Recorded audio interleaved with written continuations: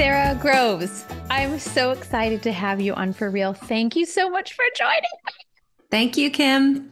See how I didn't get quite through that? Okay, before we ask real live questions, I just have to tell you, you are the soundtrack of my life. Oh, You have helped me look for so many beautiful things in my life following Jesus. You've helped me manage and face hard things in the floodplain. I'm just going to gush for a minute, so just take a break. You have helped me see the joy of setting up pins and knocking them down through entire seasons of motherhood.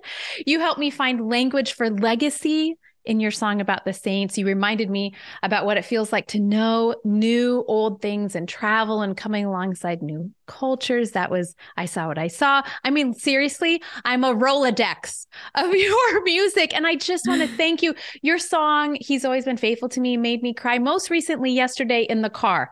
So I'm telling you, over decades, Sara Groves, your work has mattered so much to me. So before we say another word, I just want to thank you for doing that for so many years for me.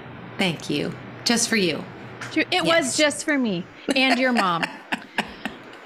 Okay, so let's just talk. I'm just going to dive right in. I have so many questions. I won't get to all of them. But number one, you love language. In fact, I'm pretty sure you were an English teacher. Is that correct? I was, yeah. Okay. I was just reading something about, it was talking about me as a former teacher. And I thought, that's so funny. I taught for 3 years. I've been a singer-songwriter for 25 years, but the way you introduce yourself to the world is Totally very permanent. Yeah. But yes. First bullet point was English teacher. And so I would love to ask you about the process. I'm going straight to process. Yeah. The process of combining text and language that you love with chords and melody. How does that work? And what wins? Do you often go text first or melody first, or how does it work in your brain? Well, in a nutshell, text and melody usually come together for me. Okay. Like an idea usually comes with its own music when I hear it or whatever. If I start a melody and I don't have any music or language for it, lyrics for it, that doesn't tend to get finished. So I would say I would lean more. The lyric and what I'm trying to convey has always been kind of what gets me out of bed. Okay.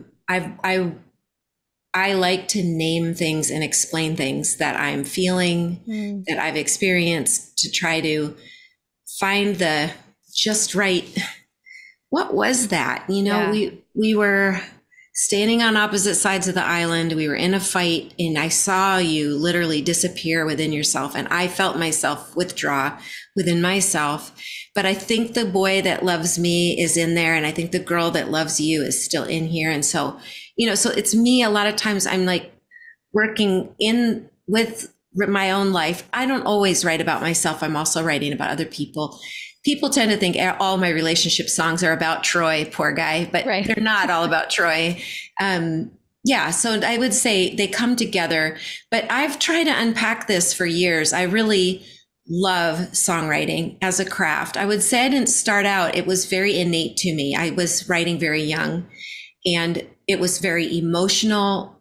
It was cathartic. It was a valve release for me. And it wasn't until maybe All Right Here. I remember going to a songwriter workshop. I was speaking at the workshop and I'd been very much like, this is what God gave me. You know, this is what I felt, you know, or sensed about something. And this, Pierce Pettis is a singer-songwriter, beautifully accomplished singer-songwriter. And he was talking about songwriting and I realized, oh, this is a craft with rules. And I haven't really respected, I guess, the history of it, you know? And so I've spent since then just trying to figure out what is happening when I'm writing a song. How does that come about? So I have a lot of thoughts on it and I teach on songwriting a lot that have come together over the years, but it's somewhat a mystery. Somewhat of a mystery. So fascinating to me as a writer, because there are some parallels in my experience as well. And we talk to a lot of writers who have, there are lots of ways to do what we do and what you do. And so it's so fascinating that you also started shooting from the hip. I think there's a natural inclination to write a song or to write a story. And a lot of what comes out, particularly at first, is just, as you said, innate. It's just kind of built in. And the longer I do this, and it sounds like the longer you do this, the greater your respect grows for some of that scaffolding that other people have used, even if you didn't know it to begin with. Yeah, I think I was doing some of it without knowing it because I liked music. I was listening to music. I was imitating what I liked, but I wasn't really fully aware. And there were problems with it. Yes. And so there were things that I thought I wanted to not just get better at as a craft, but even as like spiritual expression. And what again, in naming what's actually going on, you have to tell yourself the truth. And I realized over all this time that it is very hard to tell yourself the truth. And I will have written a song. I'll be out playing it. It has been recorded. It's been mixed. I've been talking about it. I've been telling people what it's about. And I will be mid-concert and realize, oh, this song is about this other thing. No way. And it'll be something very knotted up inside me, if that makes sense. Yes. And I'll be singing about it and realize, oh, that's my sadness about that friendship or that whatever, or that way I felt, so outside of all of, that experience or whatever. And I'll just feel this loosening, like, oh, and it's unbelievable how many times I've done that, how many times I've written about my own life before I was, front door aware of it. It's all in there because it's all happening. We're just so much of us, we're in survival mode. And then we're beset with, that's a whole other conversation if you want to get into that. Yes, let's go. You go. I think you're touching on some beautiful things that and actually, I think what you're saying is part of why I've loved you for so many years, because you are unflinching in your willingness to talk about the argument at the kitchen island and then to unravel what that means afterward. Right. So it's not just a one-off with you. You haven't just had one conversation about conflict and then we have a neat and tidy bow. I think that, and we're the same age. And so that has tracked with me where you are going. I am there. Yeah. But this idea that it has multiple layers is very interesting because the same thing happens with writing in long form. So talk to me more about that. Well, as a person of faith, I think that we come with a lot of scripts. So I've got a few ways of describing this. One is the directive, and that's from the movie WALL-E, where Eva comes. You know the movie WALL-E. Yes. So Eva comes and she has a directive to find life, find this triggered by a green plant or whatever.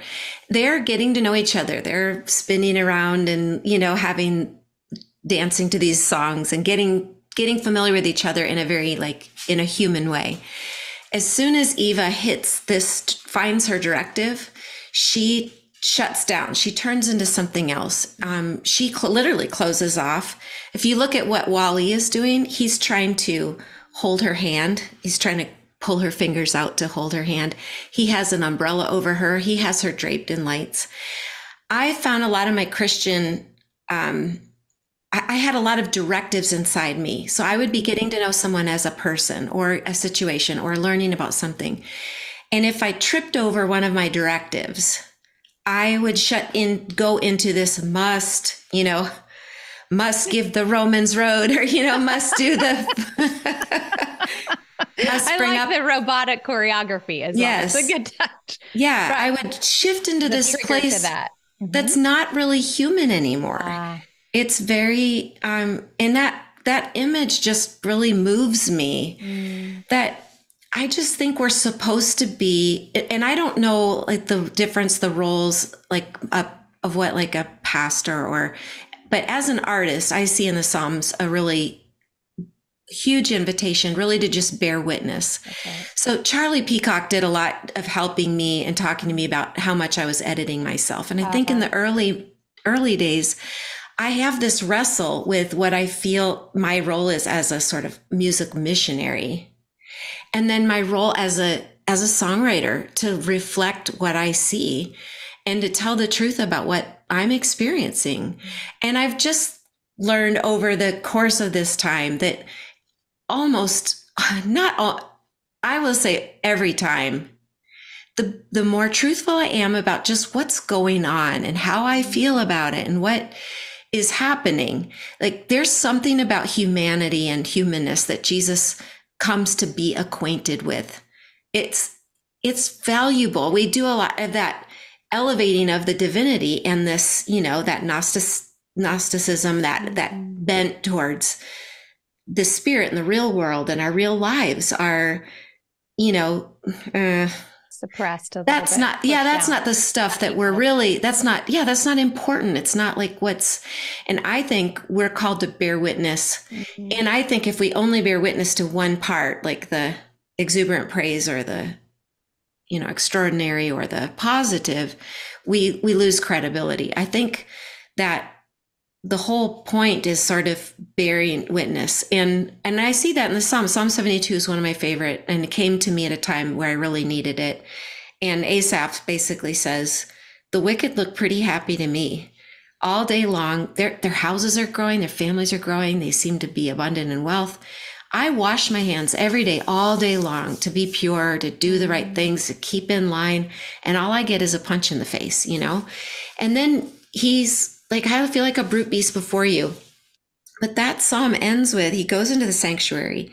He sees something about the nature of following God and bringing God way into his life or not following God. And he walks out of the sanctuary saying, who have I in heaven but you? There's nothing I desire more than you. My heart and my strength, forever they fail me, but you are my portion. I will tell everyone it's good to be with God. So I think if you don't say the wicked look pretty happy to me, so anyway, that's the journey, right? That the journey is trying to tell the truth. And these days I feel, that's just a less and less of a conflict for me, because I feel like ironically enough, when I had more of a microphone and more of a place in the center of things, or, in that, whatever, my arc of career, now I feel like I've found my voice in a time when I'm a little bit more, you know what I mean? And that's just interesting to me, to even seek out other artists who are maybe not in the middle of things, but what have you learned?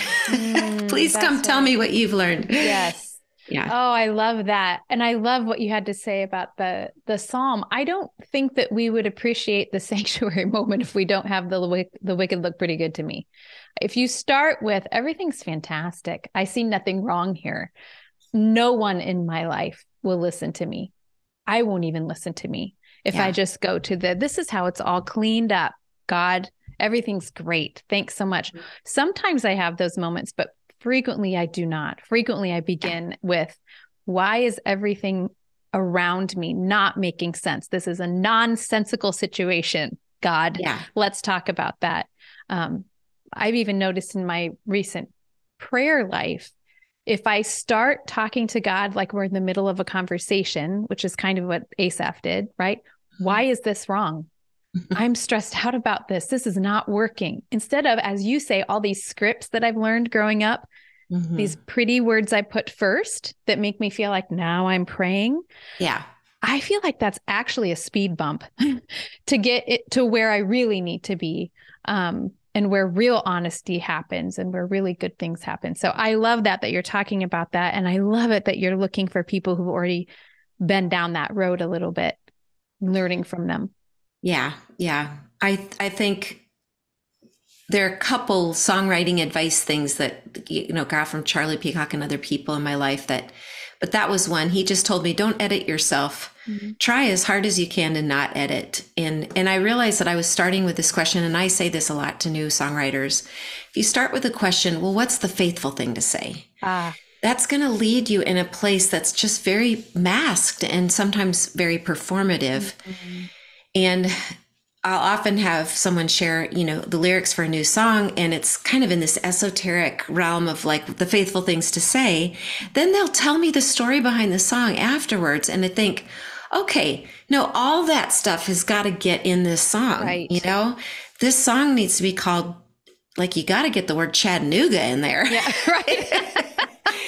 If something happens in Chattanooga, that's got to get into the song. But just those personal things like that are, that's to me, that's the journey. And still, I think, like you, any writer probably feels this way. But again, what gets me out of bed is I want to write a better song than I've ever written, or keep naming. There's just no end to it. There's no end to naming the stuff you feel. And you've said, and I appreciate your words of encouragement to me. And when I started this, I was embarrassed. That would be the word, like, that would encapsulate my first handful of years. Really? I felt both like, I'm supposed to do this. I think I'm supposed to do this, but I was very embarrassed a lot. And my husband was more the activator. He is still he's an activator. And so, but I remember crossing a bridge in my car driving and thinking, why would I do this? This feels it just felt very embarrassing to go become a troubadour after I had a degree, and I was a teacher, and and I remember feeling like that God was speaking to my heart, that it's not a competition. There are enough ears, first of all. And it felt like he said, not everyone's going to get what you're doing, but there will be some people who you will be their songwriter. And that doesn't mean like I'm their only songwriter, but what an amazing gift and privilege to, as I process my life. So when I wrote the song Signal about my kids, launching and getting their lives starting, I hear the signal. I hear your radio station. I'm tuning in, and it's getting louder, and I love it, and I just want to cheer you on that I hear you, and it's not cliche. Like, go do it, keep getting louder. So that's me with the a junior higher, graduating, going to high school.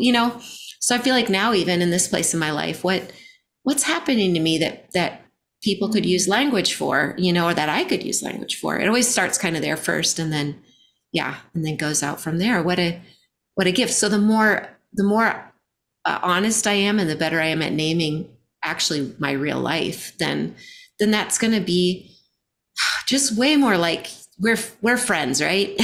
Can I tell you that this is hard, or that this is the real deal?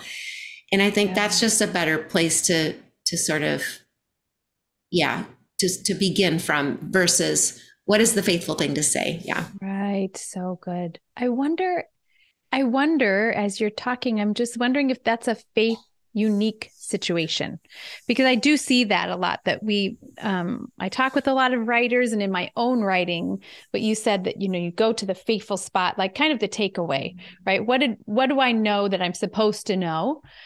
And you don't go to Chattanooga first, because Chattanooga feels almost a little ornery or disrespectful. Like, before I knew this, we won't talk about that part. We'll talk just about kind of the landing space. And I feel like we really cheat ourselves. I like to think about writing as taking out the zoom lens, and no one wants to read a chapter about, just bullet point after bullet point of all the wisdom you've had. But if you can start at the kitchen table in Chattanooga when things were not going okay, and how you got to that, then I'm in. And I think you do that I know you do that with your songwriting. You help me come sit at the table with you. If you just say, here is everything that I've ever known, I'm going to give you 4 lines of text, I cannot identify with that. And so you have done such a good job over and over, album after album, in all the seasons of your life. And I have a question about that, because this requires a level of honesty, as you've mentioned, and not just for you, but for your family. So you are able to open these spaces to us, and we feel like we know you. I asked my daughter, actually, I have a daughter that's the same age as yours, and I asked her if she had any questions for you, because we play a lot of Sara Groves. And she said, why don't you ask her about her weirdest encounter with a fan? And then she paused and said, not including you, because she knows that I've met you before, and cried my eyeballs out. And so we giggled about that, but I'm actually wondering about, don't answer that first question. We don't want to out all the people like me who weep uncontrollably when we meet people we admire.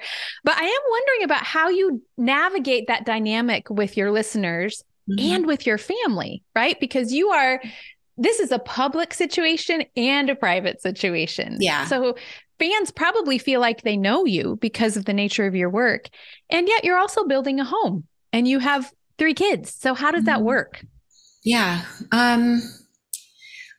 The listener part, I like the word listener. I don't use the word fans. Oh, okay. No, it's not. You're allowed. Because I am. Oh, I mean, I'm a listener. That's it's a framing for me, I guess. Totally. I get it. Because I think we're all in this our culture is just unhinged around like who sort of like, has those kind of hierarchies, or not just hierarchies, but of like, that sort of like, because an artist's life is so weirdly, it is so smoke and mirrors. I remember being at one of the most famous theaters I was in New York or somewhere. I can't remember. We were in a big theater, and the dressing rooms they were telling us like Judy Garland was here and Sammy Davis Jr. or whatever. And it's like there's a single light bulb and a sink hanging off the wall. It looks like an interrogation room. That's where the talent goes. Yeah. Right. And that has changed. The green room, that's a story you could write sometime. Green rooms at churches is a story you could write. But I want to talk about that. Yeah, but just like dressing rooms, I guess, but here I'm like at one of the prestigious, theaters, and really famous people have gone before me, and they're hiding out in this little rat hole before they come up on stage and all the lights come on and they've got their makeup. So that whole thing is just already kind of, it's a weird deal. And that's a metaphor for now too, right? Now our green rooms are our family rooms, and then Instagram looks real great. So we're perpetuating that on a micro level as well. Mm-hmm. Every single person is doing that now. Yeah.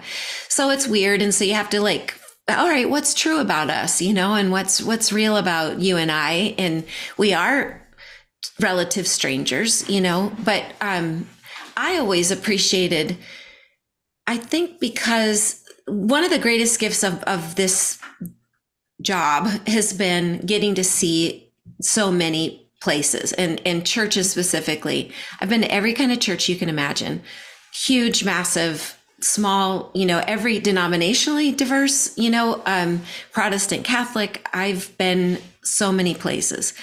And because I'm coming in with music, the assumptions about me are generous. Mm-hmm. I think people they have a song that they resonated with. They think, I love this song. You and I must think alike. Like, that's just how it must be. I can't possibly think alike all the people I've been in community with. So when I walk in, the assumptions about me are generous. It's not coming in through a political or doctrinal door. I'm coming in through this lens of music. And then I get to have these really human conversations with people. And I've always appreciated that. I've always felt like there's something to that.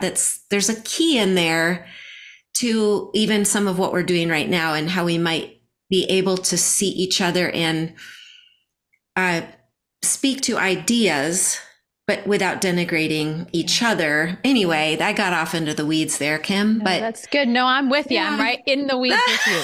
So, you were saying like, listeners, and this is an ecosystem. I don't get to do what I'm doing without people listening. So I'm highly aware of that, and these days I feel like I get to go around and meet all those people for whom I was their songwriter, or I was one of their songwriters. So that's been just a huge joy. Michael Card overheard me early on after a show. I was ripping myself to shreds. Every person that gave me a compliment, I had something negative to say about myself. Yeah. Wow.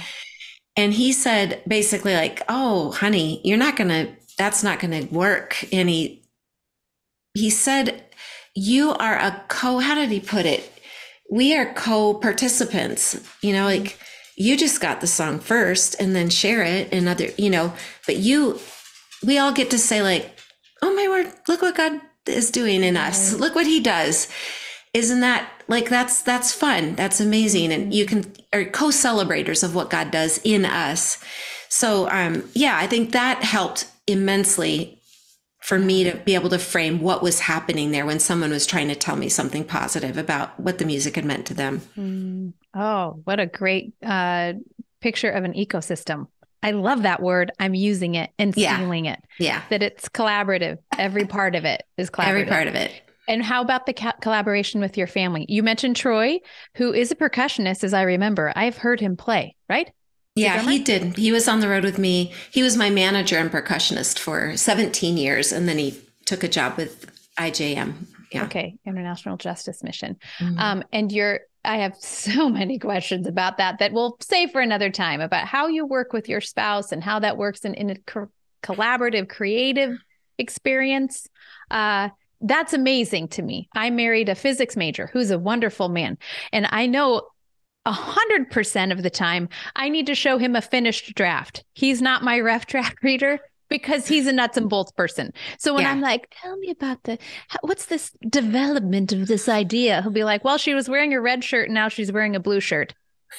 That's actually not what I'm asking. So I am so in awe of two creatives in one house having to make this happen. You can say as much or as little as you want about that. And I do want to know about your kids, how you've been able, because I feel like you've paved the way in a lot of ways over, I mean, when you started, when I started in these different spheres, you could just put out your music. I could put out a book and no one would talk to me for a really long time until the next thing. And now there's like this constant conversation, including my family. So teach me, Sage, how you do this. I don't know, Kim. I mean, I think that raising children is such a humbling experience. And I feel like a lot of times, again, the people that have the mic are so young and uninformed. Oh boy, that's the truth. As was I. I was out there saying stuff and I think now, give it back. I had no business. What was I talking about? And no business talking about parenting. Parenting adult children is not for the faint of heart. So there are these like layers and layers of experience, I think, that we don't really want to hear maybe or value because it's hard. And we want to know, it's easier when the kids are at that age where you tell them to go sit down and they go sit down, or they might throw a little fit or whatever. Well, whoop-de-doo. But ice cream will fix it. Mostly ice cream. Yes. Yeah. So we're not in that anymore. Yeah. So I think that I don't have any answers. I do know that I made some choices and I see other people in my life who made other choices. Oh. So one big one was I was not highly sensorial. My mom wasn't either with me. Troy's mom was more with him. So I think you make a choice when you have kids. I'm going to protect and sort of like, now this is pre-internet even when I say this idea, but obviously we do protect our children from like all that's out there. But in my mind, I wasn't going to say, you're not going to read these things, or I'm not going to, it's like more of like all right, kids, this is the world we're in. Let's go learn about it while you're here with me. And I'm going to say, we're going to go look at all the things that as they come up. Right. And we're going to talk about them, hopefully transparently. And so that was what my mom had done that I felt like she saw me as an adult in the making. She didn't see me as a child that was sort of like, she always saw that my ideas had value. My opinions, were welcome into the dialogue in the family. So that was a choice I made. I see different people in my family making different choices. I told Troy, even like some people in our lives that we really have big disagreements with. But I look in at them and I say, they're wanting to protect their children. They're just trying to do right by their family. And in this crazy world, they're trying to make sense. I have another friend is like every single thing that goes into her mouth and her children's mouths, like she's highly, highly regulating everything, all those things. And I think that's her responding to this crazy world and saying, so I'm not doing that, but what am I doing? I did say, we got to go right to the front line. We got to find the guys that are like, if this human traffic thing is happening, where are the people? And I got to go find them because when, everyone has their response to the craziness of the world. And then that intrinsic desire to love your family well and see your kids to the other side, of their into adulthood. So yeah, Troy and I were pretty like, this is the world. What's the Frederick Buechner? I think there's a good quote that he has, like, here's the world. It's wonderful and terrible. Don't be afraid, or something like that. That was more our mode. It was like, we're going to just see it. What's going on? All right, let's talk about it. And not as censoring, everything. But those are all choices. I look at some of my friends who did highly censor, and, their kids were afforded, I don't know, some of them did really well in that. And some of them, their kids just were like, why didn't you tell me? Yeah, right. So this was waiting for me. Yeah. Even the kids have different responses to being raised that way or another way. So I'm kind of, summing up that I don't know much. Same. You were also doing this and have done this in the eye of the public. And so how does that switch? So for example, when you're learning these things and we have a similar mojo here at our house. So, and again, jury's out, right? We're just doing the best we can. And we've definitely talked about all the things. And sometimes I leave the conversation and think, was that protecting or did I say too much? We just don't know. But I wonder about how, like, the interplay of that with what you're learning in your life, and then you write a song about it, or you talk about it publicly, or you post about it. How is that interchange with your family and your work? I think it's I think it does inhibit me quite a bit. I see other writers, especially now, you are writing longer form sentences, so the story has to have some details. Or whereas a 3-minute song, you lean into poetic language, and you can sort of express. So I'm telling all kinds of things on myself and on other people in my songs. There are parts of when it was over, the song when it was over, and they could talk about it, and they were sitting on the couch. There were times when I would say that the couple on the couch are these people. And then there are times when I'd say, no, the couple on the couch are Troy and I. So there's it's not always about me personally. And that's part of just writing or being, entering into that naming process of what is this common human experience that I want to name? Right. And then maybe not even being restricted by the real story to say, all right, what is that thing I'm trying to name? But I think that Troy was very generous in this regard. The very first song that I wrote about our marriage that was really hard was Roll to the Middle. And it was just a full on true story. He was getting ready to leave the country, and he made a comment. So I'm not always the most organized of us. He's more detailed, he's going to be more aware. And I'm maybe just stereotypically daydreamy, can not always keep track of things, whatever.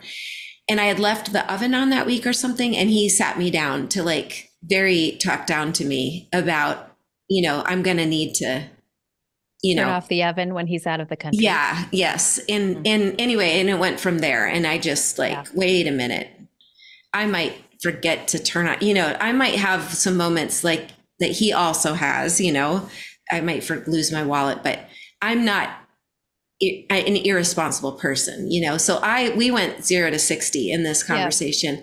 And he was actually also backpedaling. I mean, it was he hit a nerve, and I tended just what? Right. So anyway, and I was mad, I was hurt or whatever. And but he's getting ready to leave town. I think, I can't leave on this note, so I have these two parts of myself that are I'm really mad and want to hold on to that for a really long time. And you're leaving town, and I can't let you go away for 3 weeks without us having some sort of, so I went and wrote the song Roll to the Middle as emergency repair needed, and to name really quickly what had just happened, and that regardless of what the fight was about, when you withdraw from me like this, that's the worst, regardless of what we're fighting about. I still have points to make, and you still have your points to make. But when you are withdrawing yourself from me, that is just unbearable. That's very hard. So I'm going to not withdraw myself from you, even though we just had this fight. I'm going to turn towards you. And even when that feels hard.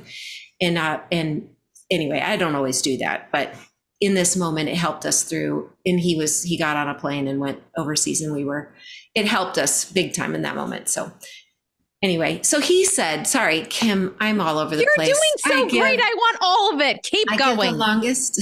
No, it's so great. To your question, when I played that demo for Troy, but of course this will never go on the record, you know, because I talk about like rolling to the middle. Yeah. And like whatever. And so then Troy was the one who said, this absolutely needs to be on a record. I think most everybody will understand what this is. So he encouraged me early on to, no, go ahead, tell about us, you know, and talk about stuff. And I really appreciate that he did that, because it really just set me free. Then even when I'm writing about other people, you think everyone's going to know. And no one, I've written songs about people where it's like, this is about you. And this thing, like, I'm really frustrated with you. And this is like, whatever. And that person will come to talk to me about that song and be like, can you believe, isn't that so much like this other person? It's like, yeah, okay, you know. And you so don't correct. You just say, no, I can't believe it. Mm-hmm. No need. Yeah. Totally. Oh my goodness, that's hilarious. I thought only novelists had that happen. Many times in my life, people have said, oh, that character. And I'm thinking, that's you. But you don't know. So awesome. Oh my God. Okay. I'd love to talk with you about there was a time when I heard you, you gave a Christmas concert. We have your Christmas albums. Everyone listening, go buy everything Sara has ever made in her life, and absolutely required you have 2, right? Christmas albums. I hope it's only 2, because those are about beaten dead at our house. We listen to them all the time. I love them so much. And you were on, I think, the Oh Holy Night tour. And I heard you talk about, I think this was that concert. You talked about anxiety. You talked about having stage fright and anxiety, and it was a very new thing to you and alarming to you. And I remember sitting in the pew.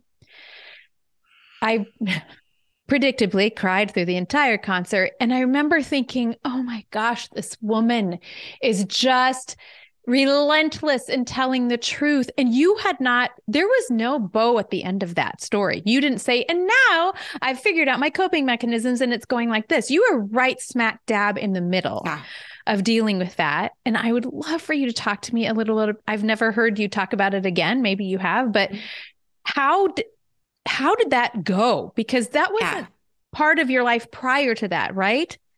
Yeah. This was a new thing.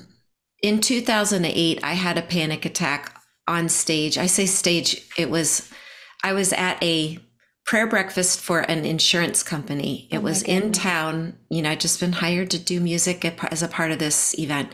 Very benign event, no reason to be nervous, nothing really spectacular happening. And I started playing Add to the Beauty, and I was just overtaken. And the way I describe it is as if, now I know that it was my fear response was just, you know, as if a bear walked into the room, you know, or if like the highest, you know, flight feelings that you can have if you were confronted with something terrible. So I knew right away something was wrong, because it was I'd had, you know, probably really realistically, I'd had generalized anxiety for some time, but this is the first time I ever had a panic attack. And because it happened on stage, that marked that place. So when I went to get help right away, because it was unreal. And and so my choices then are to quit. Even right then that morning, I'm thinking I have to run out of this room and never come back. I have to tell them I'm having a heart attack. I knew I wasn't having a heart attack. I could tell this is like fear at the highest levels I've ever experienced. Fear. It's just. Was it your body? How did you know this? It was all internal. Your body did something. How did you know this is happening? Well, so what do you feel like when you're afraid? I want to run out of the room. Yeah. Or if someone like racing. The discomfort of fear is like, it's an adrenaline dump. It's a bucket of adrenaline. There's a lot of things that come with it. I think learning, I had someone in my life who had dealt with depression on a pretty clinical level all their life. And because of their realm of the denomination I was growing up in, because of it had really been assigned to it was a spiritual problem, and it had been deemed a spiritual, that was that space. So I knew right away, I want to get help from someone who can tell me what's going on with my body, because it was so physical. It was so physical. Right. I'd wake up in the middle of the night with another, just another round of it, and just a bucket of adrenaline dumped. And then, so there's two parts. There's the anxiety, and that I thought, I'm not going to quit because of this. I'm going to keep going. And that, those are the stories that a lot of people, I've talked about a little bit more, so maybe people do know, but I think we just don't know, how hard people are working to do what they do, and, to show up. And so for a good year there, it was brutal to walk out on stage. And I remember Dr. Ann telling me, had you been crossing a bridge and this happened, like this was going to happen at some point, and had you been crossing a bridge, you'd be afraid of bridges. If you'd been flying, you'd be afraid of flying. Okay. If you had been, so that helped me understand. She helped me so much understand what was happening to my body physically, what would and would not happen. So you feel like sometimes you're going to pass out. You will not pass out. It's actually opening all the vessels. It's not closing anything. So there's certain things that you're afraid of are going to happen that just, and then a lot of it was just, radical acceptance of, okay, so my leg is shaking. Like, are people leaving the room? Are they asking for their money back? Is this the end of the world? And you learn you basically, and I did create new pathways in my brain, so that kind of stuff alongside the spiritual conversation has been something I've explored for a long time, because for me, the people and friends in my life who were saying, like, you need to just, claim this and take this, whatever. There was nothing I could say to certain spheres enough to say, like, no one is praying more than I'm praying. No one is believing more than I'm believing. I want out of this more than anyone I know. And not just out, like, I want to learn what I'm supposed to learn, like all the faithful things you think I'm not doing and somehow not taking hold of. So that was the next part of the journey. So what happened with that anxiety is, and for a series of reasons, I started right away. Someone told me, you need to go get a physical, because sometimes when something's wrong with your body, your system, so I'm not thinking about that, that system that senses all that stuff. Yeah. Thank you. Yeah. Yep. It picks up before you might even be right. Again, in the front door, you're not aware, but so I went in and got a full physical, and it turns out I had a congenital heart condition. I had some things going on physically that I then was able to begin addressing. And so we just don't know. Right. We don't understand mental health and depression and all these things. But I started to that was 2008. And I really got a hold of that and getting back out on stage and like, all right. And for me, it was important to my kids. Like, I'm not going to quit. One of the pinnacle of this, I was invited to sing at the White House, and my kids had a rush of adrenaline when you said that out loud. Yeah. Yeah. And you're in the middle of figuring this out at that time. Yes. And Michael Weir was at the White House working with Obama in his faith initiative. President Obama was doing a lot of trying to, he'd been obviously labeled, and people had, thoughts about his faith. And so Michael Weir was saying, President Obama's own testimony is very, is about Jesus Christ. And this is his story, as he tells it, so they were doing an Easter thing, and they invited a lot of evangelicals, and it was really it was pretty broadly ecumenical. And Michael had heard the song, He's Always Been Faithful, and liked that I sang it, and then invited other people to sing a piece of Great Is Thy Faithfulness, and thought most people in the room will know this song, so we won't have to have lyrics up and that kind of thing. So, but I remember being in the hotel room before we went over, and I thought, I can't go. My kids were in the room. We're all in a hotel room together, and I'm on the phone with my mom and all my cheerleaders, And I just thought, I felt like I'm supposed to do this in front of them. I just am supposed to show them this whole process, the whole thing. So I'm freaking out. I'm not calm. I'm just like, this is going to be hard. I'm scared about this. This is like, wow. And a funny thing, I had identified that a lot of the churches I go to, these really big personalities, but especially these like really accomplished men where I don't know. It was a big trigger for me maybe as a woman, I don't know. But this sort of like, this whole church is built on like success and whatever. And now you go out there and you wow them. And I would just like, something like that. Like, so powerful men were a trigger for me. Yeah. I would get around certain personalities and it was just like, I can't with you. Right. Right. Can't. And you're headed to the White House. And I'm headed to the White House.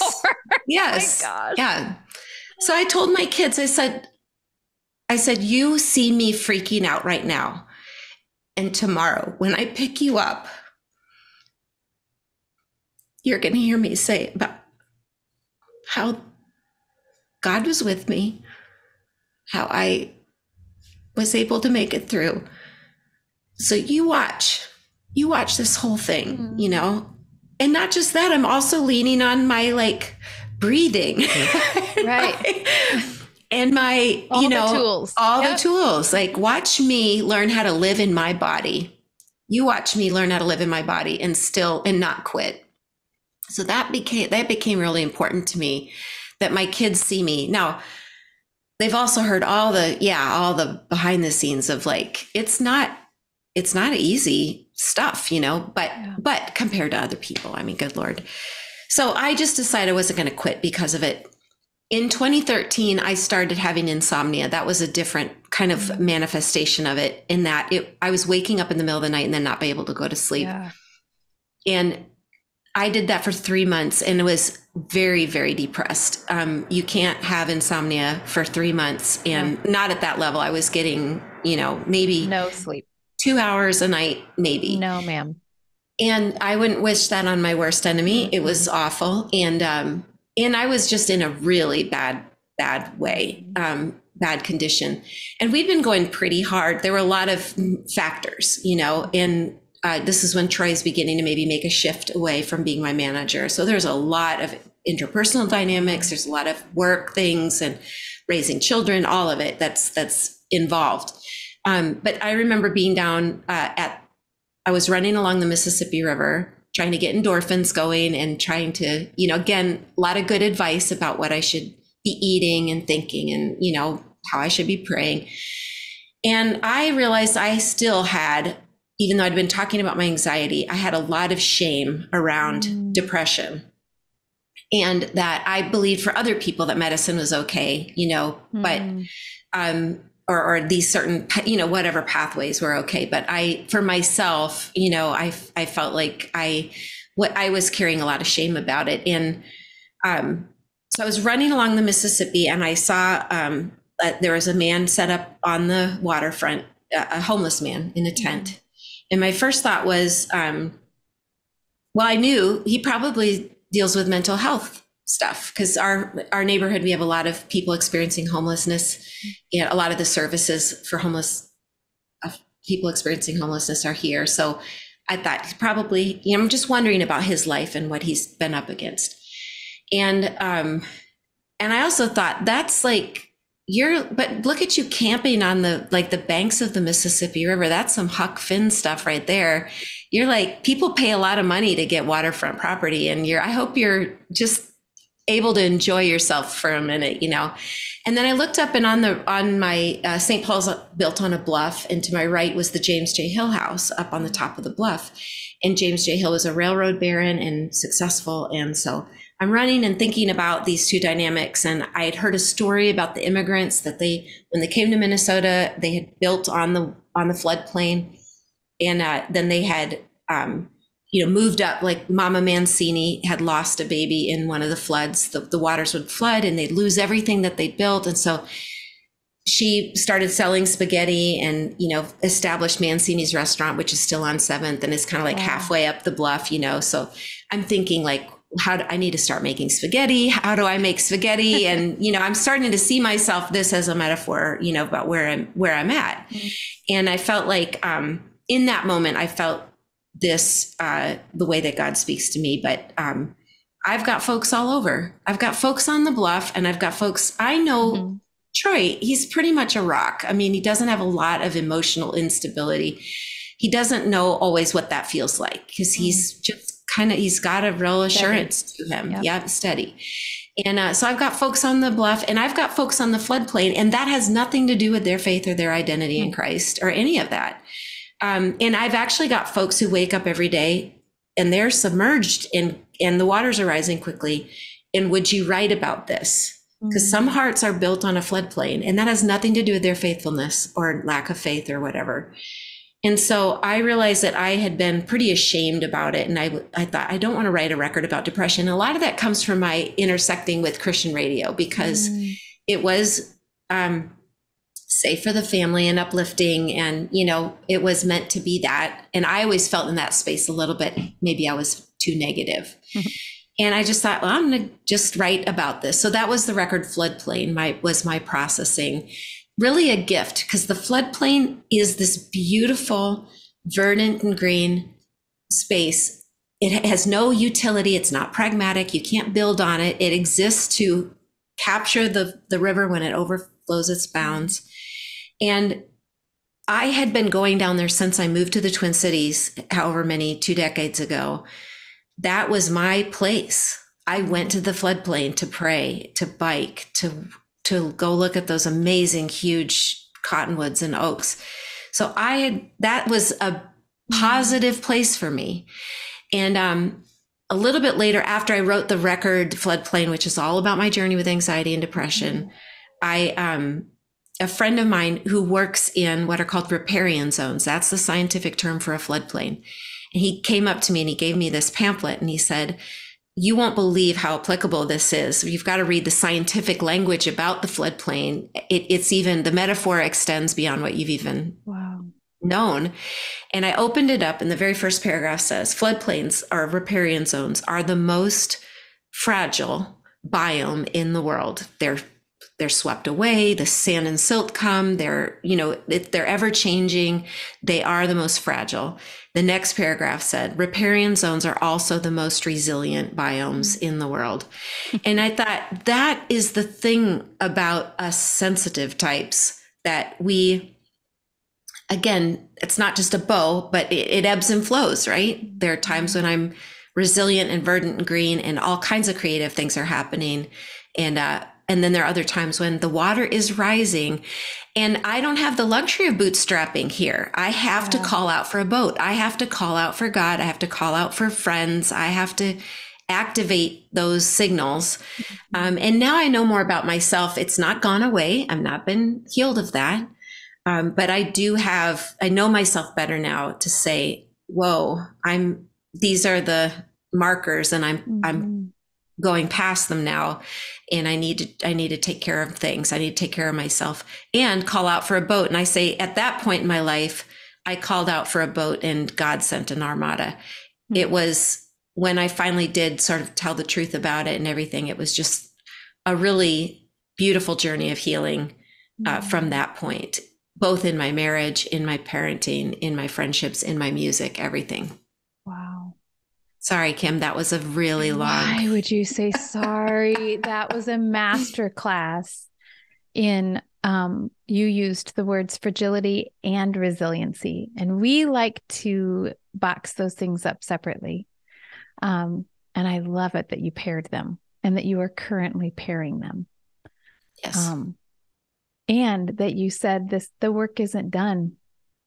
The ebbing and the flowing doesn't finish. And that doesn't mean there's something wrong. Actually, that's a beautiful superpower. Maybe when the waters are rising, they don't feel superpowery. But man, the way you write about it and sing about it and live it and continue to step in, that is a superpower. I'm so grateful for you. Thank you. Thank you. Okay. I have 15 other questions, but you have to go. And I don't want you to faint from hunger after all of this time. So No, I ate lunch ahead of time. Okay, I'm good. job. I just have a couple questions for you. What do you play and listen to when you're alone? What are the things you reach for over and over? Different. I like new, I like, my kids are always introducing me to all kinds of new music. And I like creativity, fun, inventive people. Maddie Cunningham right now is just blowing my mind. She's so amazing. Okay. And just won a Grammy for best folk album, but I'm glad to know that name. Yeah, Madison Cunningham. And then Paul Zak is just an incredible, he's my favorite. Sandra McCracken is my favorite person writing music for the church, but Paul Zak is right on her heels. And he just wrote a Lenten record, and I got to sing on one of the songs with him. So I was aware of it, and it is just beautiful. But I don't actually listen to I don't listen a lot of music. I have so much, I need, now I'm realizing about myself that I need space, and I'm a daydreamy kind of, that's where I synthesize all the information. So when it looks like I'm just staring out the window, that's when a lot of the work is getting done. The actual things that will be meaningful later, that's when they're happening. So if I don't allow myself some of that, so driving, I used to always like just radio and listen to music all the time. And now most often when I'm driving, I'm just quiet, because I feel like we have so much assaulting our senses, at all times. Oh, that's the truth. And then I'm a reader. I love to read, and I love fiction. My last record was based on The Buried Giant by Kazuo Ishiguro, and that's a whole long story. Oh, I love that. I read a little bit about that, and we don't even have time to go there, but I have noticed that I actually missed the days of liner notes, because I used to read all the words that you would write about the words, and now we don't really get those anymore. But I did read that was a part of your process for the last record. So that actually dovetails beautifully into my final question for you, which is something I ask all of our guests. It's a book nerd question. Oh. And I am one. And I have a feeling that you love, I'm glad you just said it, you love to read too. So it's a two-parter. Okay. One, what's a book that you return to over and over in recommending to others? So it could be a very old book. We are such fans of backlist around here, or a brand new one. What's one that it keeps popping up in your daydreaming time? And then the second part of the question is, what's something you're excited to dig into that might be on your nightstand? Okay.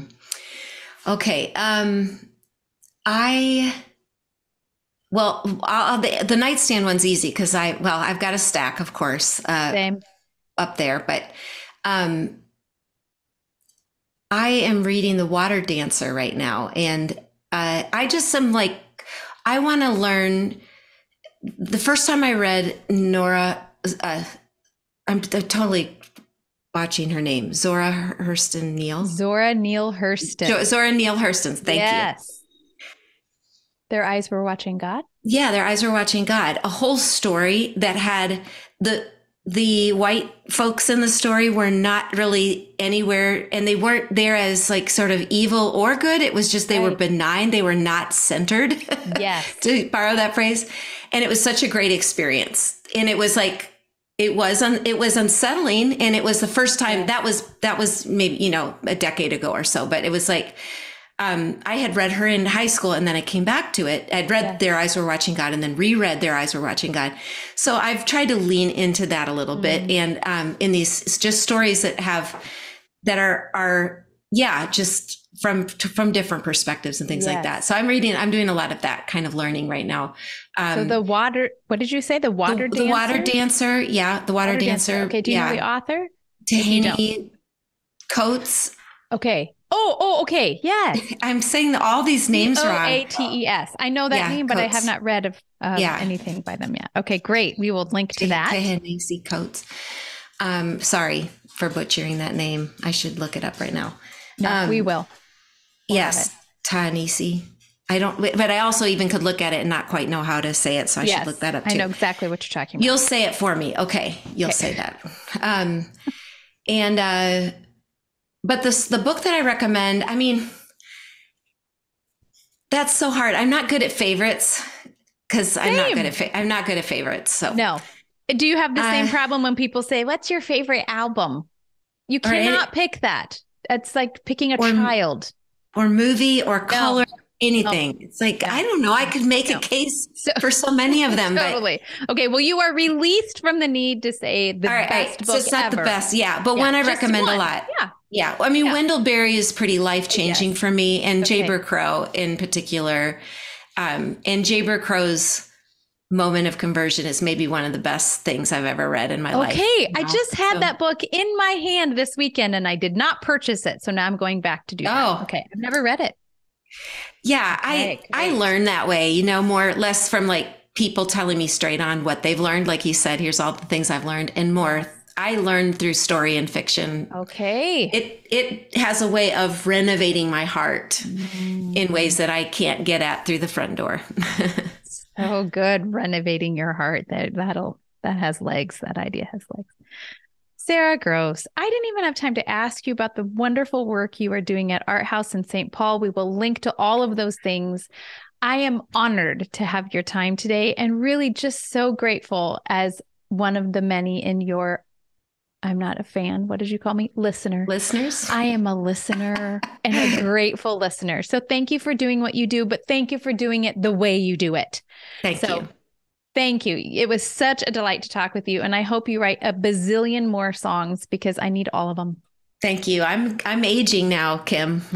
Well, hurry up. About all of it. Me too. Thank you so much. Thank you. Thanks for inviting me.